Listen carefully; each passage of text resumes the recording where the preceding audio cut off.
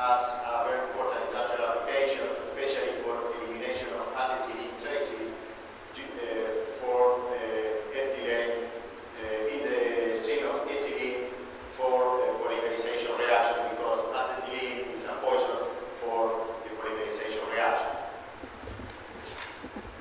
On the other hand, the scientific interest of this reaction is that it's a non-sensitive reaction, and normally the industrial catalyst is a palladium-based catalyst.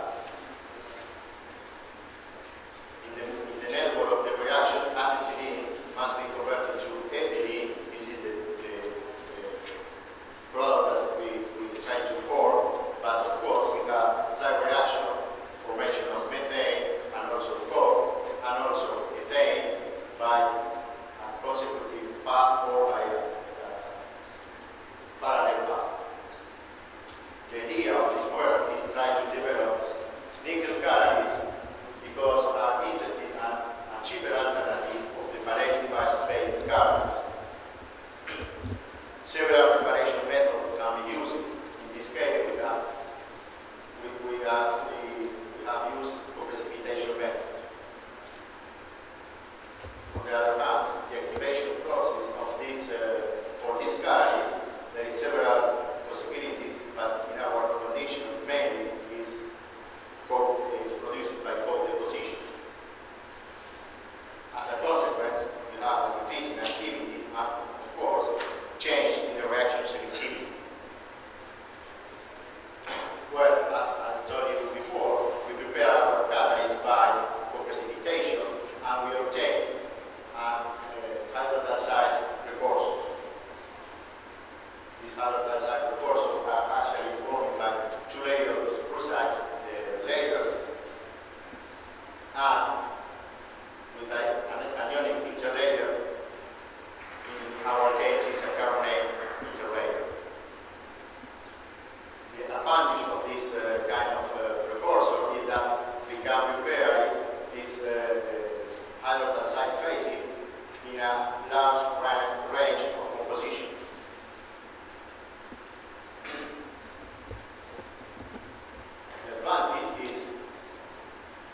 The other disadvantage is that we can obtain these precursors in only one step by co-precipitation.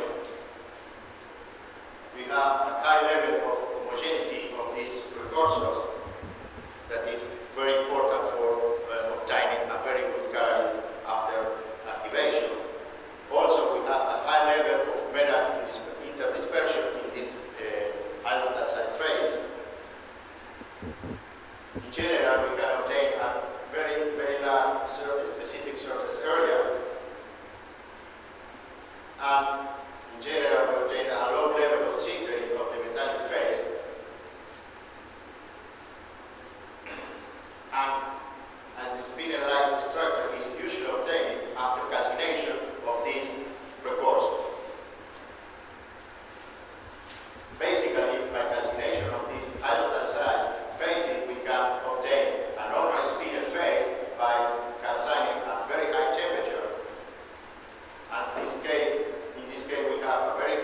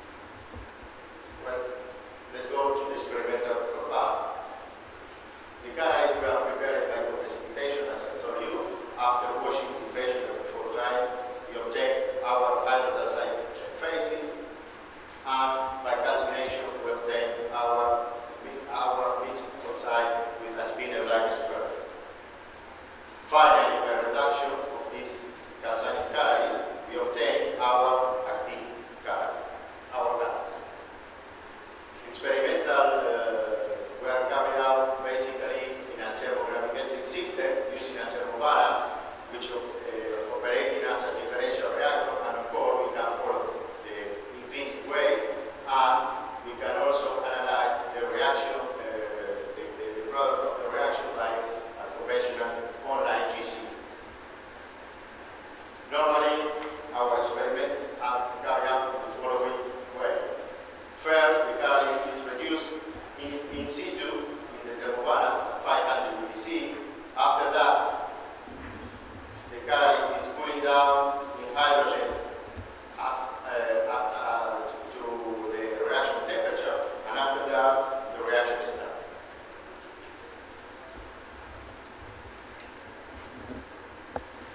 In previous work, we have shown that the activity, both activity and selectivity for ethylene of this kind of catalyst, nickel aluminum catalyst, were significantly improved by incorporating zinc in the solid structure. Now, we will study the total or partial substitution of nickel by copper or cobalt in this already improving catalyst compared with this one. Therefore, we start with this catalyst, and by total substitution we can obtain cobalt, copper, zinc, aluminum catalyst, and the quaternary catalyst can be obtained by partial substitution of nickel by cobalt or copper. Let's go to the results and discussion. Well, this is the normal composition and the surface area for our sample. As you can see, in all the cases, the catalyst exhibits a very high surface area, especially for the quaternary catalyst containing both nickel and copper or nickel and copper.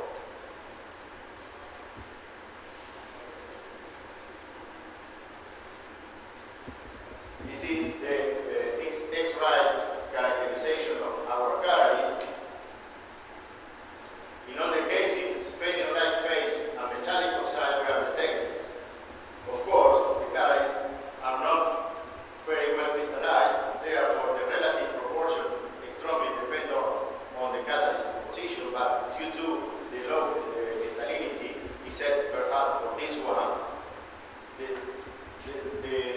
determination of the relative proportion of each phase is very difficult, and also it is not possible to identify which different cations are present in the spinel line phase in the octahedral size. What is going on when the catalysts are reduced in a TPR experiment? Well, as you can see, nickel, zinc, alumina, or cobalt, zinc, alumina, in this kind of catalyst, nickel reduced at high temperature between 610 to 620 degrees C, while cobalt reduced at higher temperature, as you can see in this TPR profiles. In the case of the quaternary catalyst containing nickel and cobalt, only one peak is observed around this composition. Only one peak is observed around 610 to 620 degrees C, indicating that nickel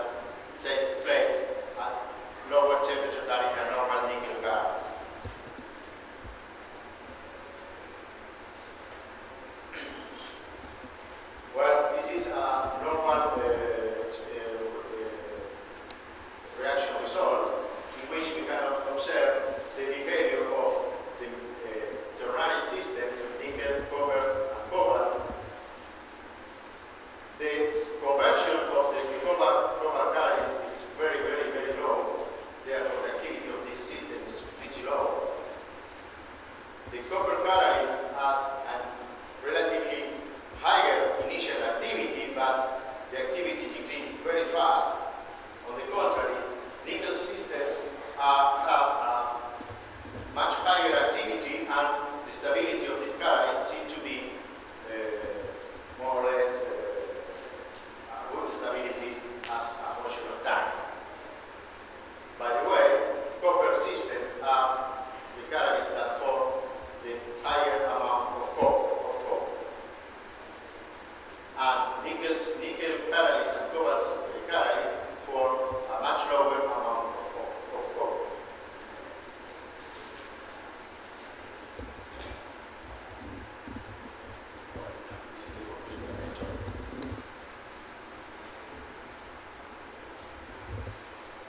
What happened with the selectivity to methane and ethylene? Here we have the selectivity to methane. It is interesting to know that cobalt catalyst is very selective to produce methane. On the contrary, copper catalyst seems to produce a very, very low amount of methane. On the contrary, the nickel system seems to be more selective for produce ethylene, and they increase the addition of both copper and cobalt improve the ethylene selectivity.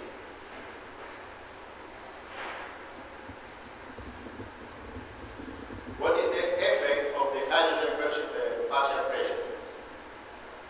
Well, as you can see, the shape of the ethylene selectivity curve as a function of the hydrogen pressure are rather different, especially for the nickel catalyst and the nickel modified with copper, compared with the cobalt catalyst. It seems that the catalyst modified by the addition of cobalt has a lower effect of the hydrogen on the selectivity to ethylene. This could be indicate that nickel cobalt bimetallic cluster could be forming for this catalyst. Moreover, our TPR results also show that both metals are produced at the same temperature. Let's go to the reaction mechanism. Well, just to remind the tendencies, we have a fast conformation at the beginning of the reaction, and after that increase of coke is much more slowly. Ethane and methane selectivity decrease very fast at the beginning of the reaction, and as a consequence, ethylene selectivity increase very fast at the beginning, and conversion for quaternary catalysts are more or less stable. Therefore, taking into account our results, but also considering what is published in the literature, we can postulate that two kinds of sites are involved in this reaction. One side is a hydrogenolytic side, in which acetylene is absorbed in this way, in a dissociative way, forming ethylene species, which by hydrogenation could produce ethane and, of course, methane and graphitic cobalt. The other kind of site is an hydrogenated site, in which acetylene is absorbed in this way, and we can obtain by hydrogen transfer of an additional absorption of acetylene over this species our ethylene, that is the species that we are looking for. Of course, this acetylene can be also react with this absorbed species by forming an hydrogenated coke. Therefore, two kinds of coke can be obtained on these two different sites. What can we do to to obtain a modeling of our kinetic data? Well, our kinetic model takes actually into account the existence of these two types of sites,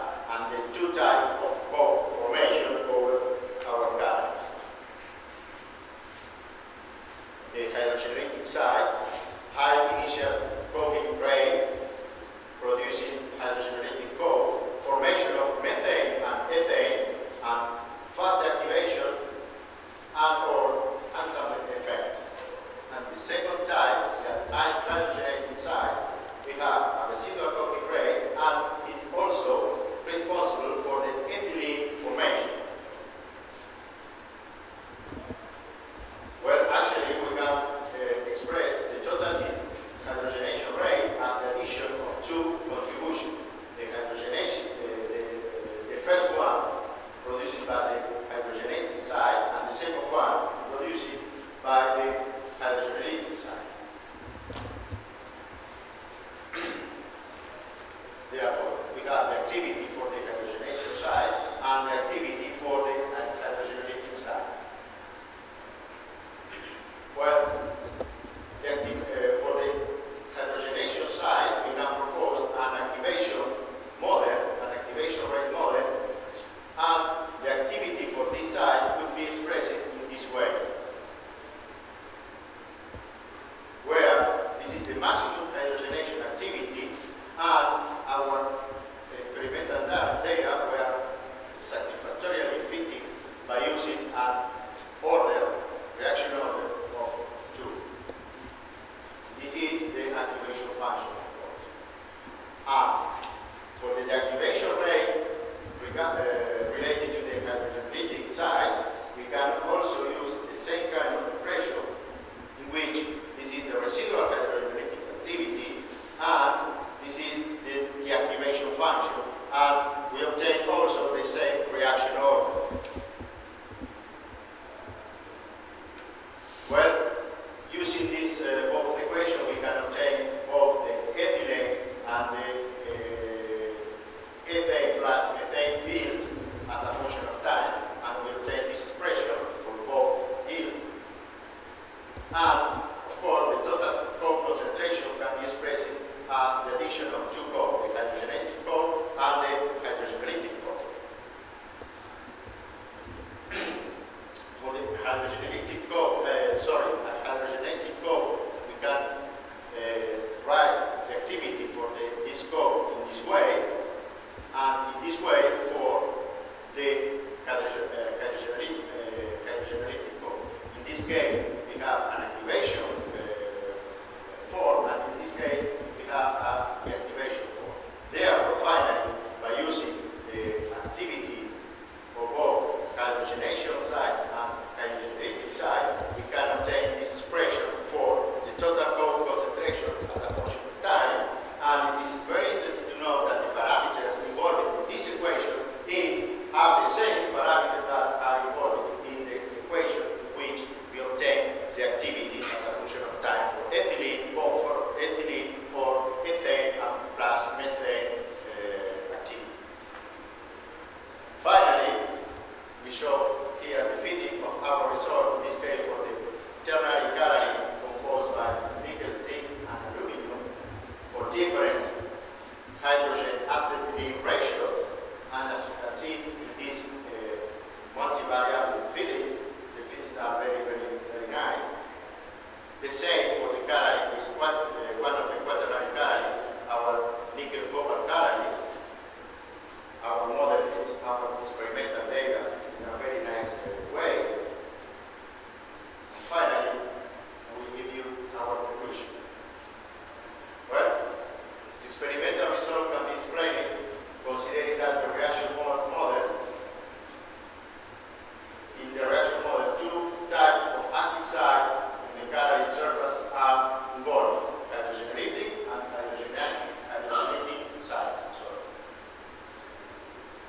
Our proposed kinetic model fits satisfactorily all the experimental data that we have obtained. The results show that the three metals involved in this active metallic phase, nickel, cobalt, and copper, have a different nature. And this is the reason why the different selectivities are obtained. The formation of intermetallic compound like nickel and copper or nickel cobalt in the quaternary catalyst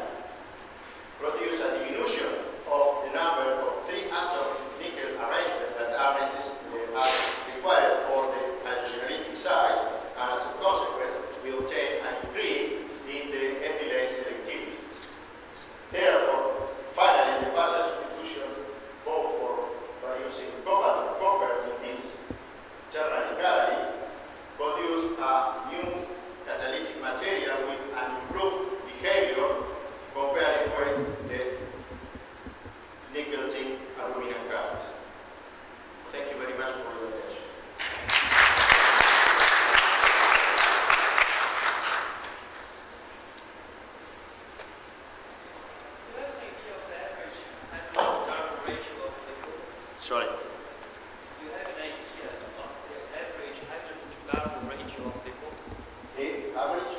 Hydrogen to carbon ratio of the coke.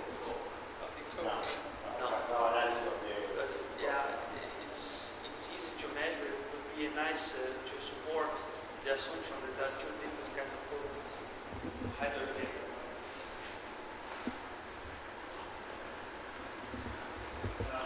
I'm curious to know if you compared the selectivity of the deco-based catalyst to the palladium catalyst at a comparable conversion to For the copper catalyst? Yeah. But the copper catalyst is not very good because it's deactivated very fast. No, for nickel catalyst. For nickel catalyst. To palladium.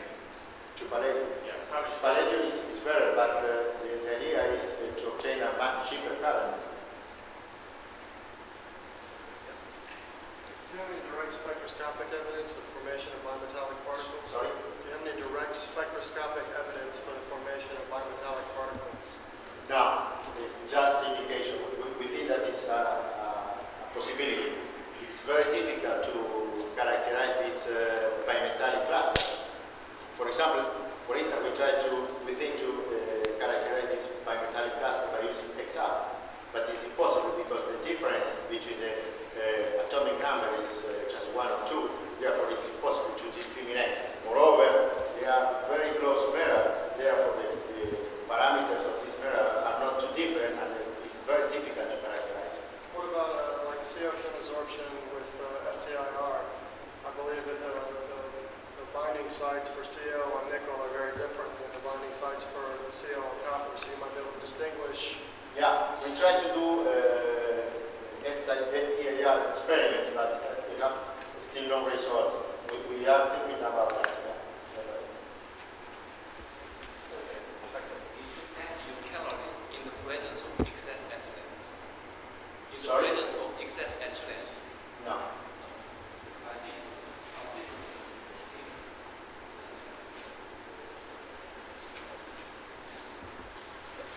It also appeared from your data that the coke was depositing on the hydrogenolic sites than the hydrogenation sites? Both. Both, but was within that, is there a preferential deactivation of one site compared to the other? Well, if the coke is formed on the hydrogen-leaking side, this site is deactivated, and we obtain a decrease in ethane and methane yield. On the other hand, if the coke is formed on the hydrogenation side, we obtain a decrease. Actually not, because in this case we have an activation process. Therefore, we obtain an increase in the selectivity to the yield to ethylene. Yeah. We need to form this coke to selectively produce ethylene. Thank you.